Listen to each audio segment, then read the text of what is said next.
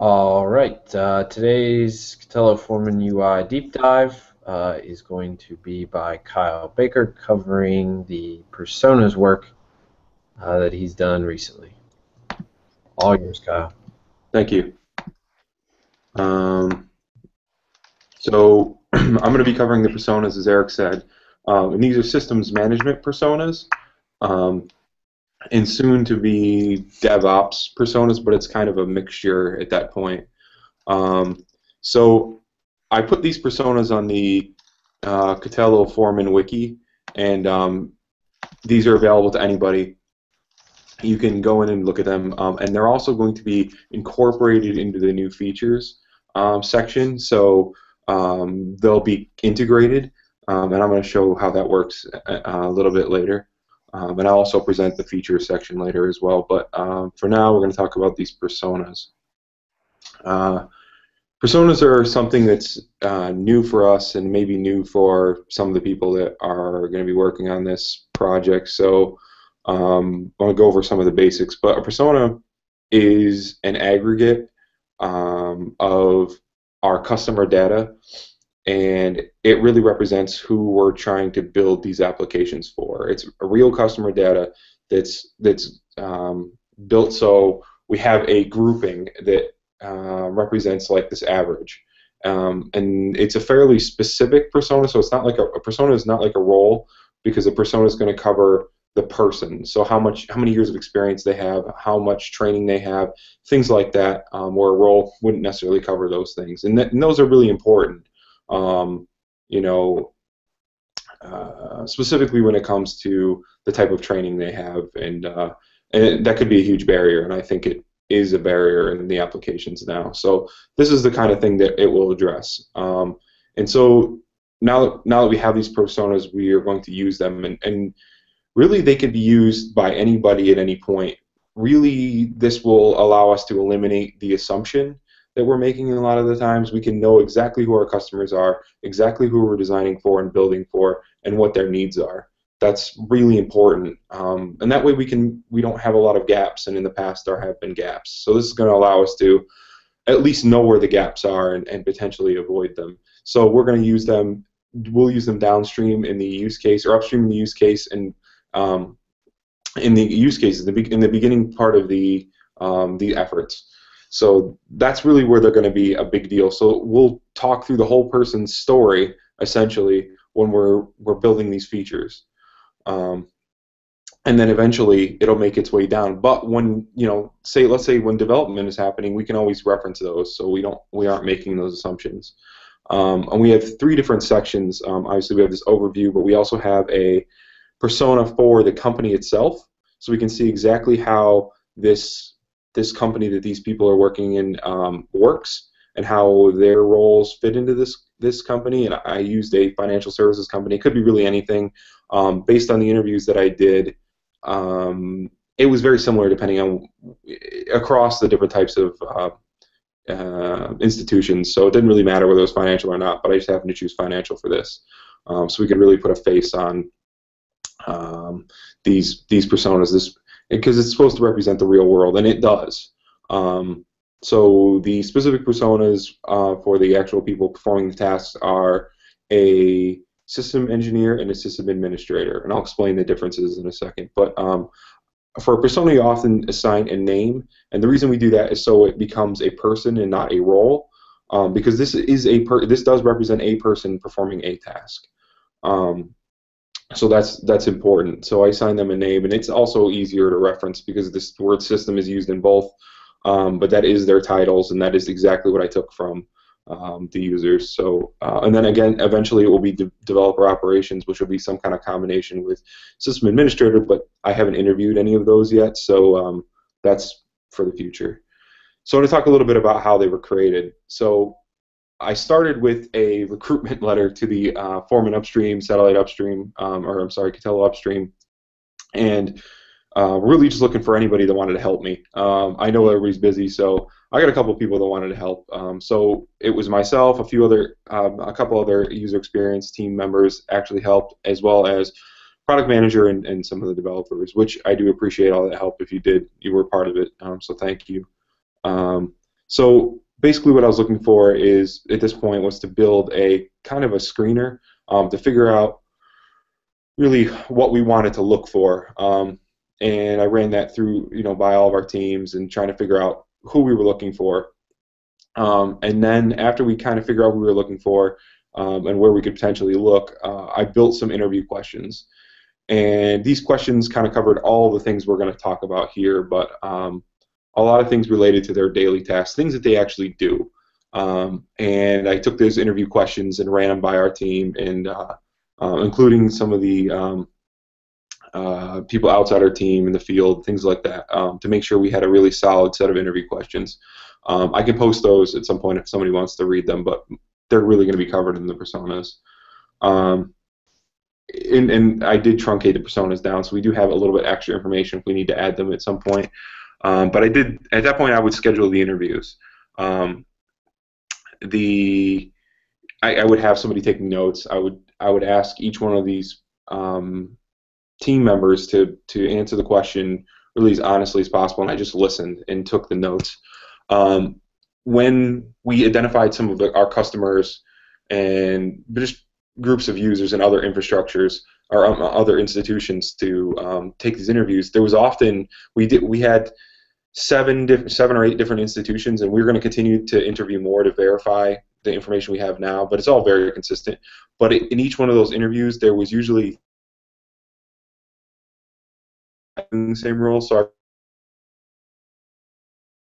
doesn't seem like that many, but it was really like 4 people per interview. Sometimes it was 1 or 2, but most of the time it was 4. So I probably have, for system engineers, I probably have, I don't know, somewhere around 15, 16, 17, somewhere in there. And in system administrators, there was a couple of them. And we're going to continue interviewing the system administrators in the future just to verify. So we're going to continue doing these interviews as we can get them. But really was just trying to get as many interviews as we could get. So once we had those interviews done, we had the notes, I went and identified the clusters of interviewees and started grouping some of their information. It was very easy to group it because the information was very consistent. And then I started building these personas and really tried keeping those interviews in mind. I do have a couple of recordings from those, which I unfortunately can't release into the upstream, but what I can do is just I reference them when I'm building the personas, so we should be able to reference the personas. We shouldn't need any of the origin information. And then I, ran these personas by some of the stakeholders, and so we could have, key attributes for them and some of those behavioral drivers, and then we could have something we can utilize and then put them somewhere that's accessible, which is what we have here. So that's the process that we went through, trying to be as objective as possible throughout the whole process. So that was really important. So we clicked on the company that we built, this generic company, and this really, there was a lot, I learned a lot of things from doing this, and one of the big things around these large institutions is their adversity to trying things that are new. I'm sorry, deploying things that are new.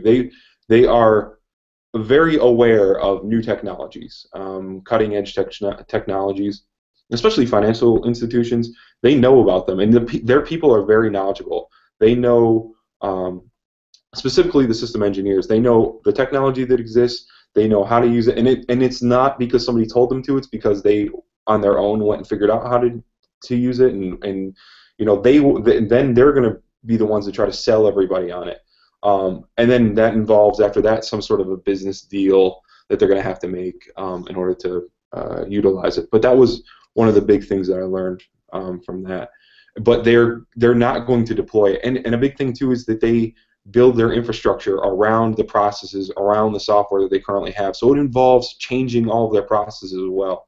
So trying something new is a huge change for them, potentially.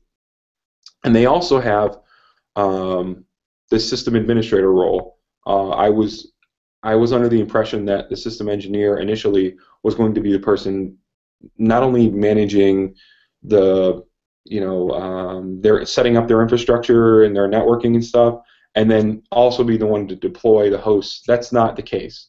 They're different people. There's many different people involved with this process. Also, those system administrators are grouped into pieces, so or into organizations. So or they call them business units, but we call them organizations. But you know, there's somebody working on retail, somebody working in the web space, and somebody working in the office space, and they don't really talk to each other. They just deploy the hosts that they're given in the infrastructure that they have and the labs that they have. So they're responsible for those separate sections. The only person to see across all is just those engineers, and there's only a couple of them. So that's important to note. I learned those two things, but it's important to keep that in mind when we're talking about these companies. And it was very consistent across all of them. So we're going to talk about the types of systems we have or hosts. We have Linux, Windows, and other, which would be Unix, whatever other type of thing they have. And that really kind of varied. And there was a very small percentage of other, but most of them are Linux and then some Windows. I think it's probably going to be less Windows over time, and that's the indication that I have. But it's about 12,000 total, which is quite a few. There was a couple people that I interviewed that had 55 or 60, but the majority was 12 or so. And like I said, mostly Linux, and you can see the breakdown in the pie chart there. And then as far as the types of hosts that they have, right now they have about 25% bare metal, and then a lot of virtual. And they're very comfortable with virtual. Virtual's been around for a while. They have all their processes built around virtual. Their software is, all of their software deals are all centered around virtual management, and then a little bit of cloud. Only a few people knew about cloud or even started utilizing cloud. But that was like a brand new concept for them, and they're still, for us, I think it seems like it's been around forever, but for them it's something that's still brand new. So in the next 5 years, they give the indication it's going to be less virtual, probably about 10% bare metal, so quite a bit less. But they still need bare metal in places. So another thing that I learned is there's a lot of fragmentation going on. Some, you know, they're not going to update all of their infrastructure at the same time. So they have old hardware, new hardware, just different combinations of things, different operating systems running in different places. So their infrastructure is very large, and it's not all up to date all at the same time. So they still have to have bare metal around, whether they like it or not, simply from budgetary reasons. It has nothing really to do with systems management at that point, as far as, you know, rationale.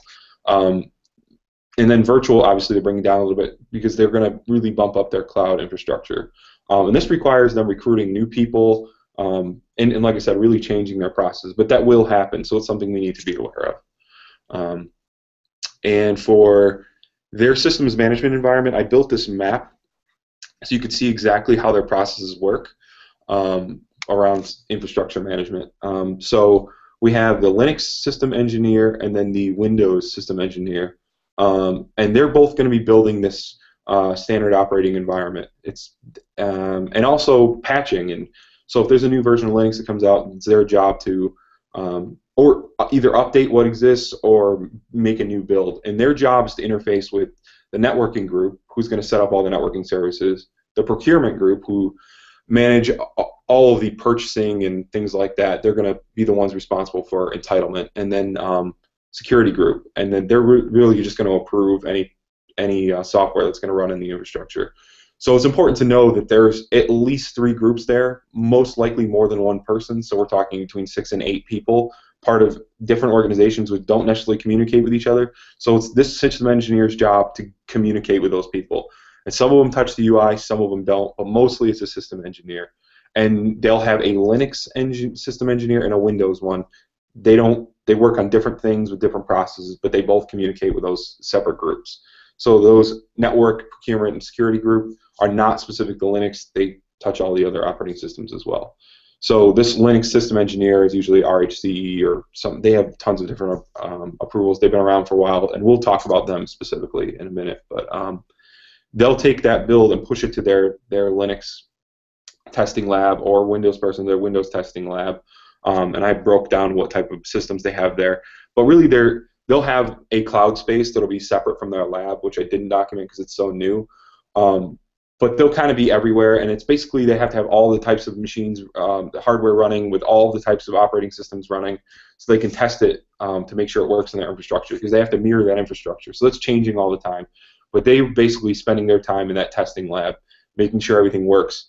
And then once they got something that works, they'll push it to some type of web portal, or maybe it's a series of emails or something. They're going to communicate with those system administrators that something new is available that they need to push. And they'll also monitor that to make sure that the system administrators are doing their job and pushing the stuff out, because sometimes they do, sometimes they don't. So it's their job to make sure their infrastructure is up to date and provide the things that the system administrators need, because they're not the ones that are experts, and they're not going to be the ones communicating with those networking group or procurement group or security group. There's quite a few of those system administrators. So for the system administrators, there's different sections of the, as I said, business units they have within their organization. So they'll have a retail space, which manages, their, if it's financial, it's going to be managing their, wherever the customers come in and, do their banking, I guess. And then the web properties, which is all of their internet banking, everything that basically has a URL, essentially, and which is growing more. And it's also becoming more, it's 100%, here I have it 100% virtual, but it's probably a little bit cloud as well, and it will be growing more and more and more. And then the office environment, where they have the people who work for the bank, and they have to deploy new systems there, and they're going to have to deal with a lot of crazy hardware at that point, outdated hardware, so it's like 50% bare metal at that point. So like kiosks and stuff and all that kind of thing are going to be like the retail system administrators. So a big thing here is that you can see that system engineer is going to cover like this first half, and then the system administrator covers the second half. It's two different people doing two different jobs. That's really important to note, and I think that's one of the things that I learned here that I think that we could do better, is covering that second half. Because these people, it's important to know that the system administrators, they don't know anything about Puppet, they don't know anything about configuration management just in general. They just want to deploy hosts. That's it, because those system administrators are responsible for taking care of their customers, and customers being whoever they're servicing. So if it's an office environment, the office workers, that type of thing. So not directly the people that are purchasing, but not like a traditional customer. They call them customers, but they're users. So here in this section, I have the personas, and I broke down their job title, how often they use the UI, their user experience, their role, and then a description of what they are. And I have this repeated again in the actual persona itself, but it's something that you can easily reference here. And I'll go into those in a second. The roles, these are more generic. These are not specific to a person. So this isn't going to have their daily usage or years of experience. This just has what this role does. And I didn't do a persona for these because we don't really need to build the UI around these infrastructure roles, really, because they aren't really touching the UI very much. So we have the system architects, as we just pointed out, and the system administrators. You can see that there's 20 system administrators. I would say there's probably 20 system administrators per business unit for them. So there's a lot of system administrators. There's only a couple Linux engineers and only a couple Windows 1. So it's one person responsible for all of Linux, one person responsible for all of Windows, and that's across the entire infrastructure. But they're an expert. They've been doing this for a long time. The administrators, not so much. The networking team is usually 2 or 3 people. Procurement team, 2 or 3 people, and security team, 2 or 3 people. And I can show you here that whether they use the application, how much they use the actual UI. The system administrators almost always UI. I gave them a benefit of the doubt here, saying they use a little bit of CLI, but really it's almost all UI. Automation, anybody setting up automation is generally one of those system architects or system engineers. They're the people setting up automation. The system administrators just utilize the automation, and that's usually to get around some sort of gap in the applications. So they're running scripts that they were given to them by the system architects. They're not writing any automation. They're UI people. They're somebody that's 25. It's not just a guy out of college, doesn't really know a lot about. They're not very seasoned, so they don't really know how to hack around and deal with this infrastructure. Also, mobile. Nobody's using mobile, but the system architects do plan on using mobile more, but it's simply just in a monitoring capacity, not necessarily. They're not going to be creating their builds on a cell phone. That's doesn't make sense for them. So that's the company. So you can kind of, like I said, kind of see how these personas work in this environment. Are there any questions? No? Okay, good. So personas. This is the first persona. It's very important, this persona, because this is a person that's really interacting with satellite the most. And this is Samuel. He's a system engineer, and he works for the Acme Services, financial service company. And the quote here, and this is taken directly from an interview, but it says, "We think of innovative ways to make systems management better for the whole institution." So they have to think institution-wide, not just for that particular business unit. And they're the go-to Linux people. And nobody else really knows about Linux except for them, except for maybe a couple of networking people, but mostly them. They use Katello Foreman for 6 hours a day. They're in there a long time. I think it would be a good goal to get it so they're not in there quite so much, but they're in there a lot. And they also have 7 years of experience specifically for systems management. A lot of them had 15 plus years of experience, but 7 years is about a safe number. And probably 20 in IT specifically. And then their primary role is system architect.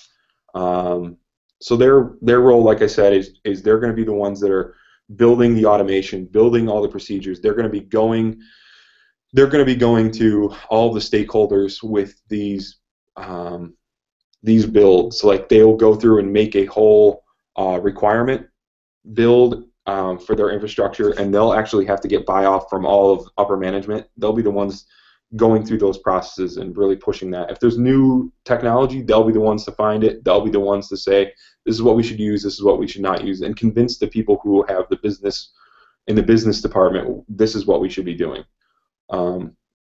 They also handle all of the entitlement for any of the Windows or Linux systems. They're the ones responsible for making sure that the systems are up to date and that they're secure. So that's really important to know.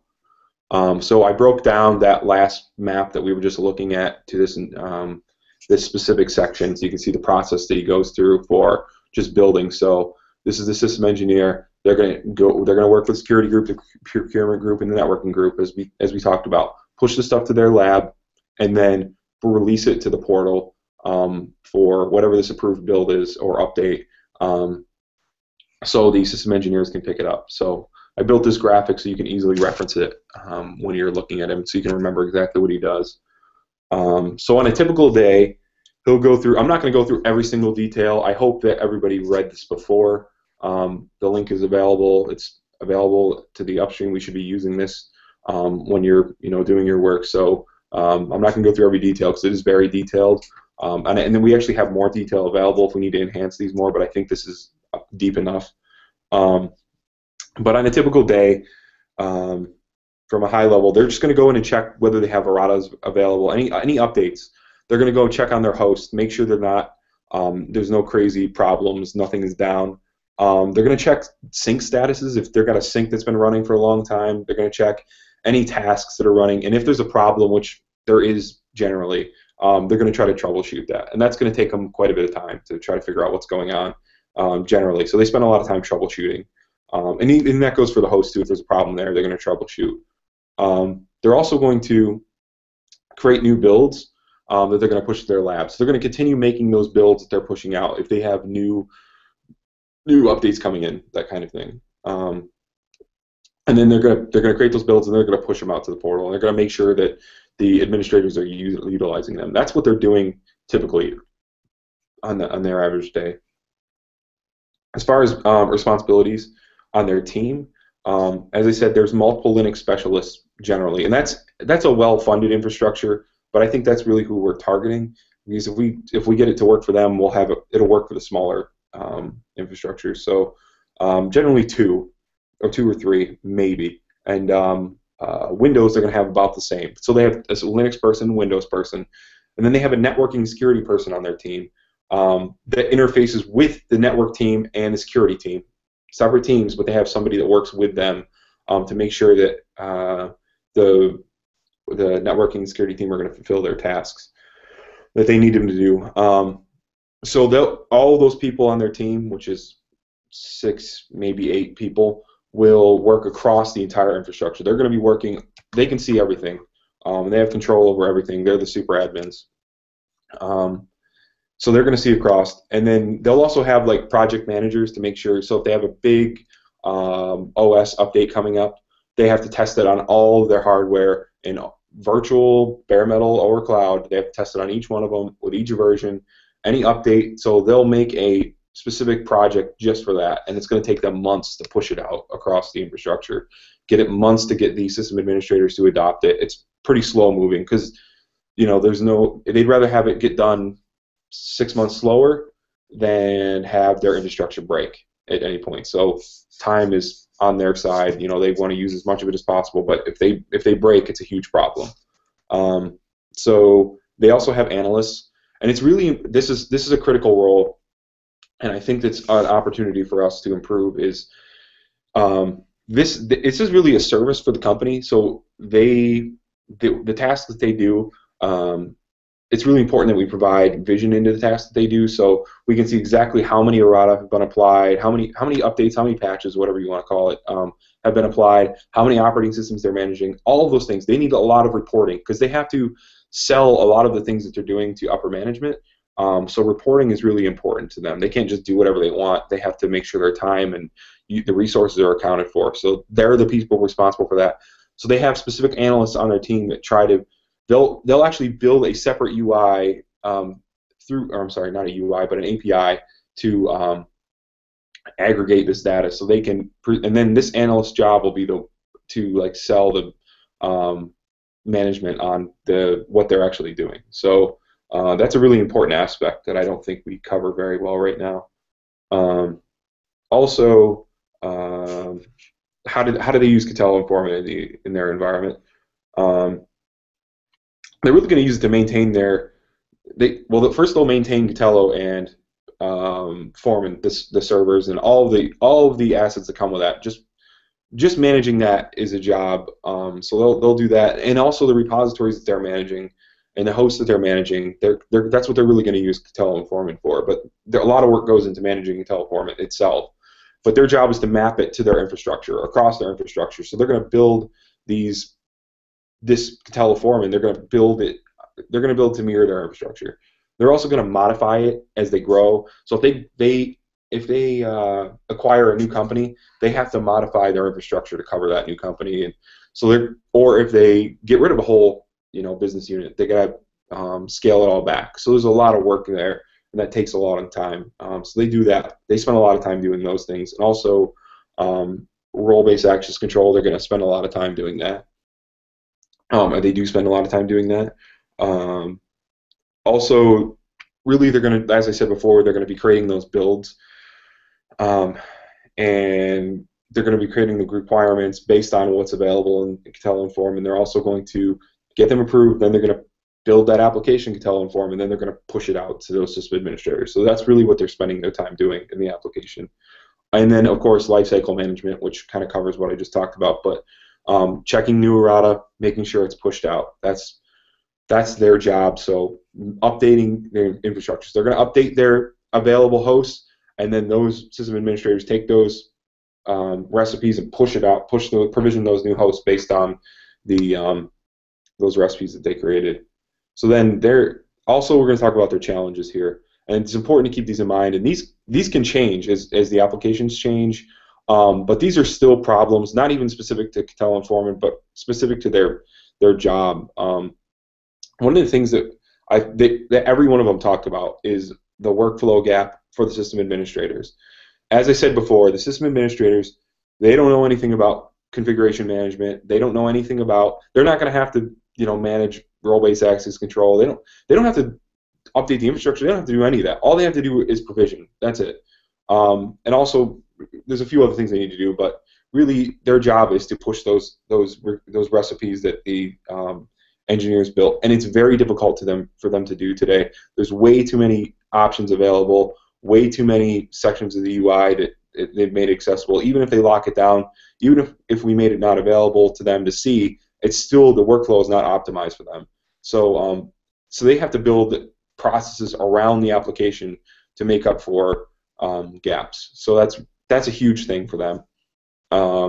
So we should keep that in mind. Also, troubleshooting is very difficult. When you have 10,000 systems that you're responsible for, in this case 6,000 Linux systems, it's very difficult to find a root cause with the hosts, or if there's an issue at all, it's not easy to find. So it's hard for them to troubleshoot, and it's also hard for them to find help. They all have access to the portal. If they are, Red Hat customers, they have access to customer portal. It's still difficult for them to find answers. So that's just one thing that we also need to keep in mind, is that troubleshooting is difficult. Also, evangelization. So they have to sell what they're doing to the upper management, and also they have to sell new technology. They have to sell everything they're doing to the other business units to get them to buy into it, to change their processes. So evangelization is a big part of their job, and I think better reporting will be good there. And one of the customers, actually, one of the users, built a whole reporting application around around Katello and Foreman, because they had to have it. So they actually built the whole thing and spent time doing that. But they said ideally it would be done in the application itself. So that's something we really need to focus on. But evangelization is going to be a problem for them, even outside of the systems management. Another big thing is subscription management. Entitlement management is impossible for them based on the way we currently do things. And I think that's partially because, well, a big thing is because they have a procurement group, which is a separate person from their team, which that separate procurement group person does all the purchasing. So there's not really good reporting, so they don't know how many entitlements they need, and the entitlements are becoming more and more complicated. So it's not just one-to-one. So they don't really know how many things they need, and especially when it's across a huge amount of hosts, and those hosts are changing all the time. So it's almost impossible for them to keep up with the entitlements. They have an extremely hard time, and that's if they have automation, which a lot of them don't, and it's manual, and it takes them weeks, and sometimes they can't invest weeks. So it's very difficult for them to manage, and almost impossible. So that's the system engineer. This is the person responsible for all of that configuration. Now we're going to talk about, so that's system engineer over here. Then the system administrator working in those business units is next, and that is Daniel. So, well, first I should ask, are there any questions about that system engineer before I move on to Daniel? And we can talk after if we want. So the last thing I have right now is Daniel. So Daniel is a system administrator. I actually tried to get Brian Kearney's picture in here, but he wasn't going for it. But anyway, he says, this is another quote, he says, we're hands-on, we're managing the infrastructure every day. So when the system engineer does builds, they're going to push them down, but they're only dealing with their lab, their testing lab generally. They're not actually deploying out to into the wild, into their infrastructure they have set up. So these administrators are the ones touching the infrastructure. They're the ones dealing with all of the old hardware, or the new hardware, or the cloud space, or whatever. So they need everything to be configured for them for that space, but they're the ones dealing with the problems. So they're the ones that are running the remote commands, they're scheduling updates, they're provisioning those new systems, and they're responsible for all the maintenance windows, things like that. They're responsible for making the updates. They're the ones that are awake at 4 a.m. trying to run whatever update, not the system engineers. These are the guys in the trenches. So it's important to think about them when we're creating these things. But as I said, they only care about their business unit. They don't care about the other business units. They get paid by their business unit, which for Daniel happens to be the web properties business unit.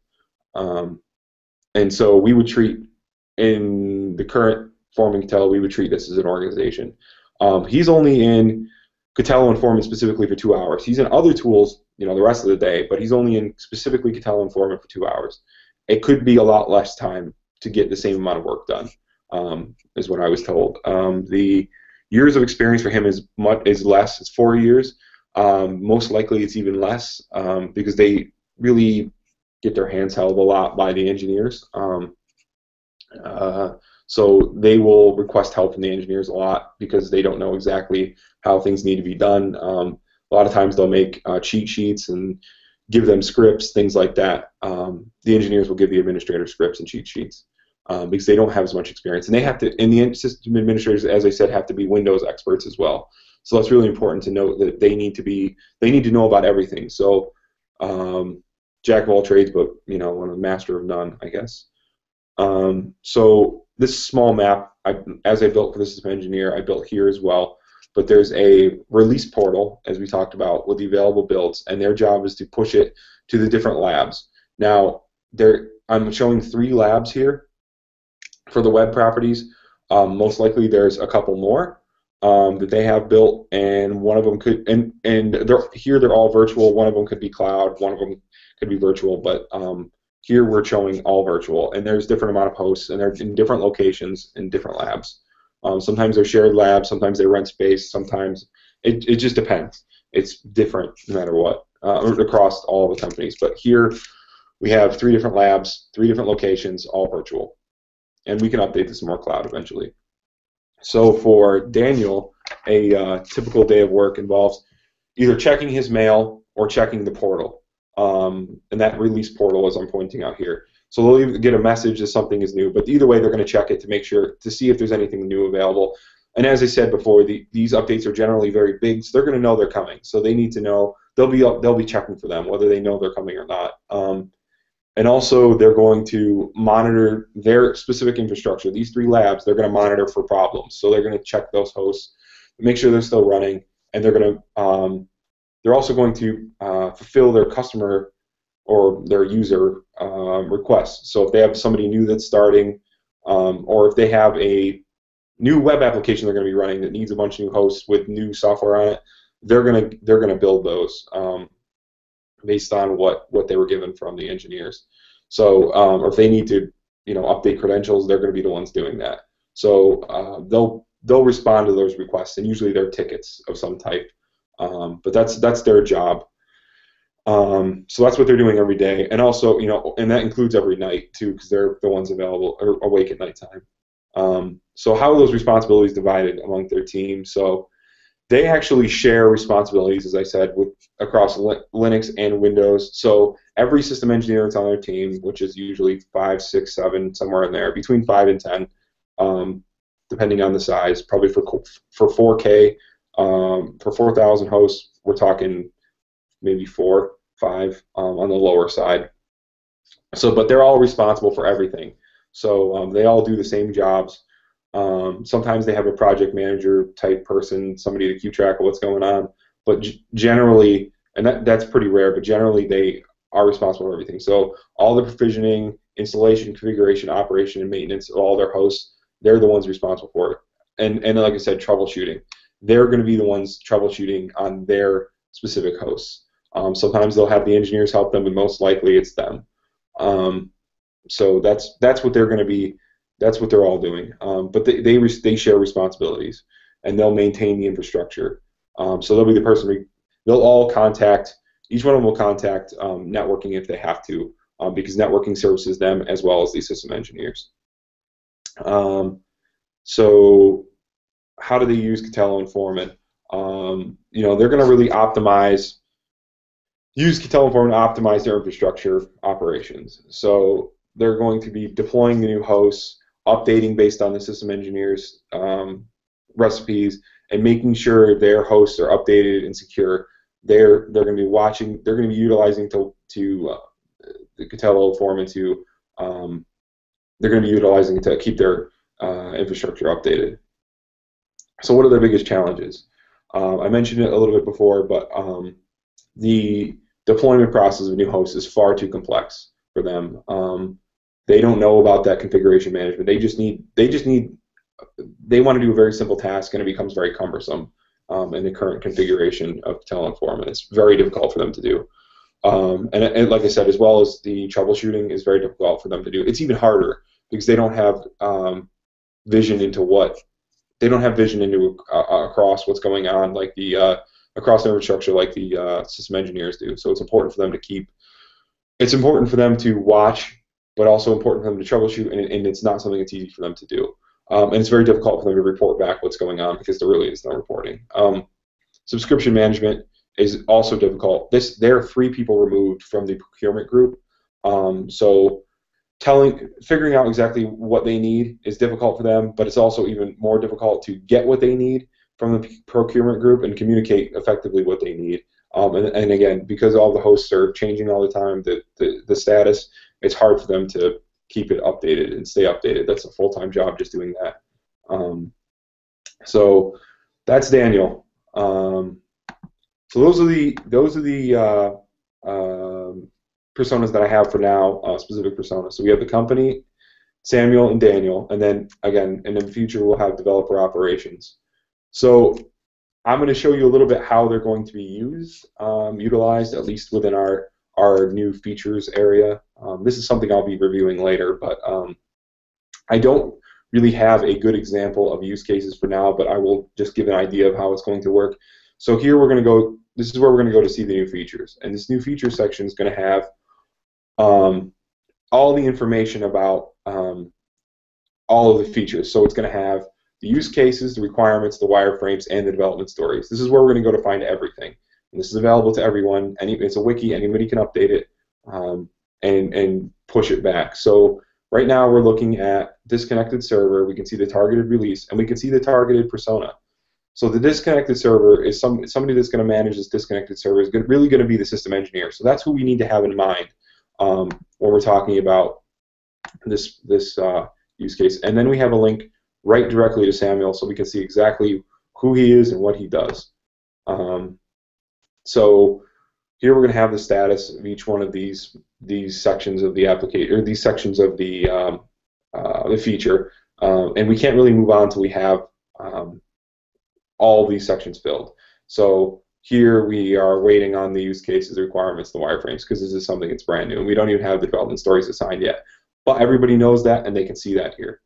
And then so for use cases, we are going to have this is not a good example of a use case for this, but essentially in this section we'll have a whole story written up around Samuel and exactly what he needs to do in this disconnected server. So we're going to go through his daily workflow and exactly how he's going to interact with it. And then we're going to take those individual sections and we're going to break them into requirements and put them here. And then I will build wireframes around them, or somebody will build wireframes around those requirements, and then we'll turn them into development stories. So that's how I see them being used. And then anybody at any point, any developers, anybody working on this can go back and see exactly how it's going to be used and exactly who's going to use this feature and where they're going to use it. And it's going to help us avoid a lot of gaps. And I think this would have been helpful in the past, but we have it now, and it's going to be helpful in the future as well. So this will help us avoid a lot of mistakes in changing things at a later date. So that's all I have for personas. Does anybody have any questions about this?